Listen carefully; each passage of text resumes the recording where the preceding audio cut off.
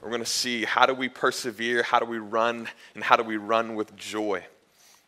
So Philippians chapter 3, 12 through 16. Look at this passage. I love Paul so much. He uses the best ideas. All right, here we go. So Philippians chapter 3, 12 through 16. Let me read this out loud for us. It says, "Not that I have already obtained all this or have already arrived at my goal, but I press on to take hold of that for which Christ Jesus took hold of me. Brothers and sisters, I do not consider myself yet to have taken hold of it, but one thing I do, forgetting what is behind and straining towards what is ahead. I press on toward the goal to win the prize for which God has called me heavenward in Christ Jesus." Verse 15, "All of us who are mature should take such a view of things. And if on some point you think differently, that too God will make clear to you. Only let us live up to what we have already attained." But go back with me, verse 14. Let me just zero in on here. I got it on a screen too.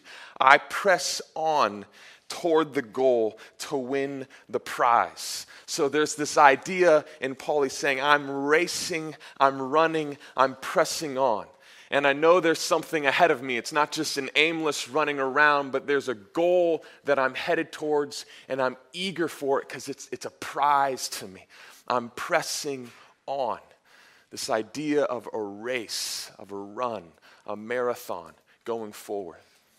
But what is it that Paul is racing for? What is it that he's setting his heart on?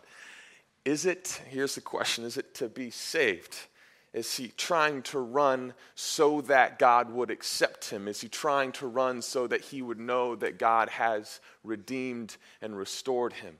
No, I just want to say, no, that is not what Paul is running after.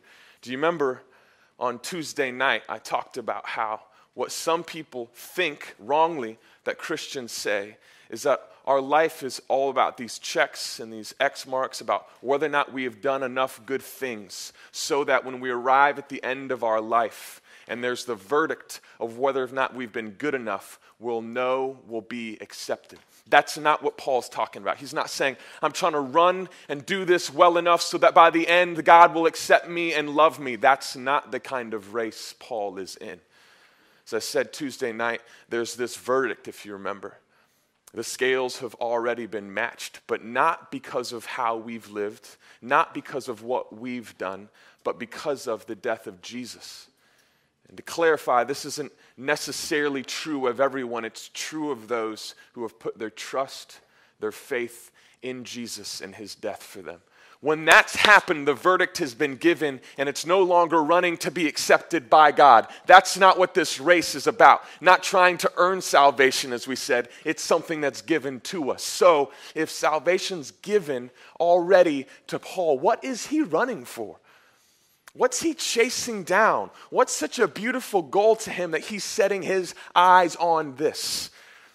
Well, he tells us more.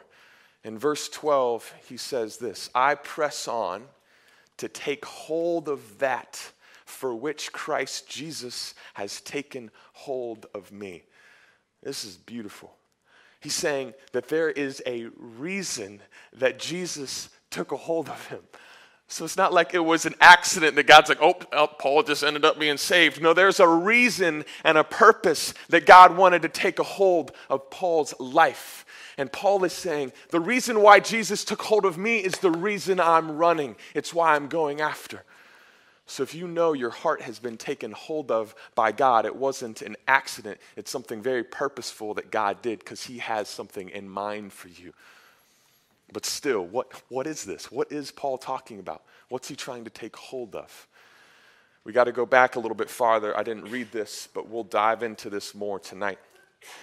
But he says in verse 10, I want to know Christ. I want to know him. I want to know Christ and the power of his resurrection, the fellowship of sharing in his sufferings. What Paul is saying, the thing I am chasing down, that I want so eagerly, that I'm running for, is to know Christ. To know Christ. Again, this has a bit of an oddness or strangeness to it, because when I sometimes read something like this, I'm like, Paul, don't you already know Christ?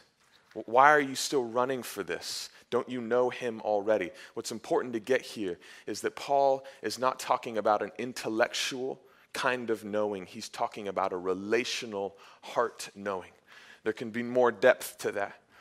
See, in an intellectual kind of knowing, there's not a lot of growth to happen. For instance, the simplest thing ever, right? 2 plus 2 equals, don't be crazy, overly smart, 4, right? 2 plus 2 equals 4.